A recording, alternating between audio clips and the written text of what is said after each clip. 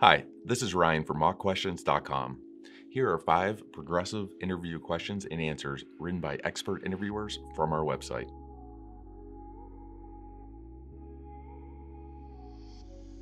Question number 1. What do you know about our culture at Progressive? Before you interview with Progressive, it is essential that you do your research.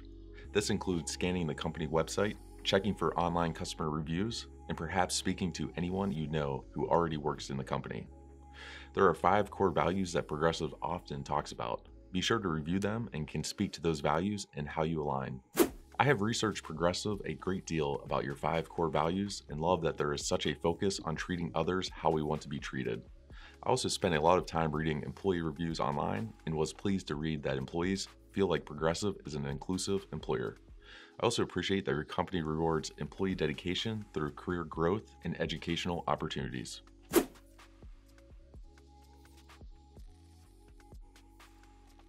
Question number 2.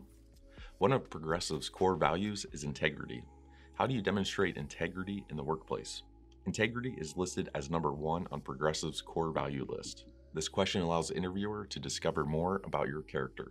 I always do the right thing, even when no one is looking.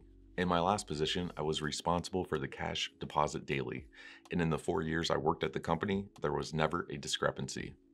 There were many opportunities to take money out of the drawer or falsify records, and I was always honest and did what was right. I best show my integrity by being a consistently reliable employee.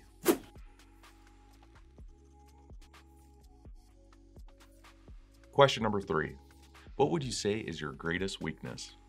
This question provides insight into your self-awareness and understanding of where you may need development and if you are open to learning and growing in those areas of deficiency. Give an example that is relevant and professional and one that would not be essential to the job you've applied for. Sometimes I struggle to say no to taking on additional tasks when my plate is already full. I'm a team player, love to help others, and like to be seen as someone reliable, so I'm inclined to say yes when others need help. I'm working on being more honest with myself about what I can accomplish in my 40-hour week and limiting how many extra projects or tasks I take on.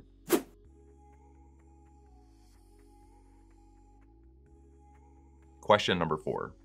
Tell me about an error or mistake you made because of a breakdown in communication from you or one of your team members. On occasion, mistakes will happen and communication will be broken. Demonstrate to the interviewer that you can take ownership, find the root cause, then overcome. Learn from the mistake and take action to correct it. I had a manager text me one time about a client who was not happy with the results of my work. I was really upset because I try my best at all times and felt that the conversation would have been better delivered to me in person. The next day, I approached the manager and requested that the future communication of that nature be conducted in person versus text message. I did apologize for my initially defensive reaction.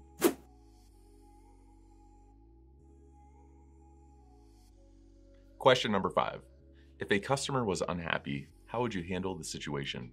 With over 50,000 customers, it's inevitable that a Progressive customer will be unhappy at some point. The interviewer wants to understand how you would handle a challenging situation and how you react under pressure. I have several years of experience in customer service and have taken many calls from upset customers, and I feel that conflict resolution is something I excel at. I typically let the customer speak first and actively listen to them without interrupting. To be sure I understand the problem or situation, I repeat back what I heard the problem to be so that I can effectively assist the customer. I empathize and let them know I care about their concern and hear their frustration, and I reassure them that I will do all I can to help them find a resolution. I'm very level-headed and I do not let my emotions get the best of me in these situations. If I cannot assist the customer at my level, I escalate it to the appropriate person who can help them. Thank you for watching.